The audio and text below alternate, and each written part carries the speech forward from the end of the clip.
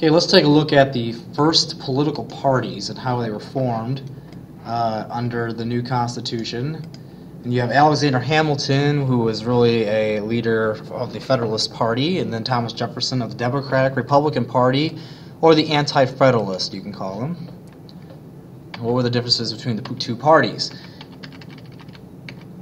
Okay, Alexander Hamilton of the Federalists favored trade, manufacturing, and cities.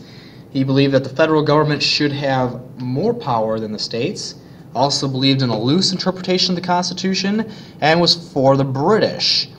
All right, Thomas Jefferson now more believed in more states' rights and having a less strong federal government, so favored farmers and rural communities, believed that the states should have more power than the federal government, so stronger states' rights, believed in a strict interpretation of the Constitution, and also sided more with the French.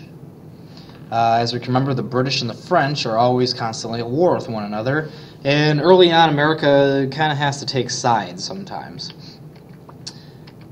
Okay, Federalists led by Alexander Hamilton wanted a strong central government led by industry and the wealthy, emphasis on manufacturing, shipping, and trade.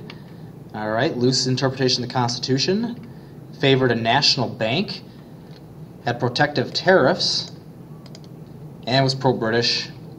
Now, the Democratic Republicans, led by Thomas Jefferson, wanted strong state governments led by the common man, had emphasis on agriculture, strict interpretation of the Constitution, opposed the national bank, opposed protective tariffs, and led more towards the French, or was pro-French.